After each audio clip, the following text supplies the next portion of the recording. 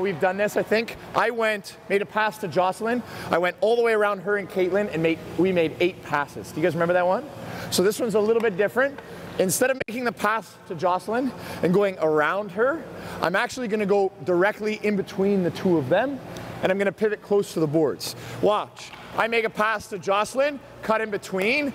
You have to go lower than the hash mark. She makes a pass to me, I chip it here, she goes to Jocelyn, and it goes back to me, okay? I take Jocelyn's spot, Jocelyn takes Caitlin's spot. Caitlin, you go. Go ahead, Caitlin. Go. Make a pass, pivot, on your backhand, chip it, chip that, yep. Yep, chip, yep, let's go, go, go, go. Something like that. Let's get all 4 corners going at the same time. Olivia,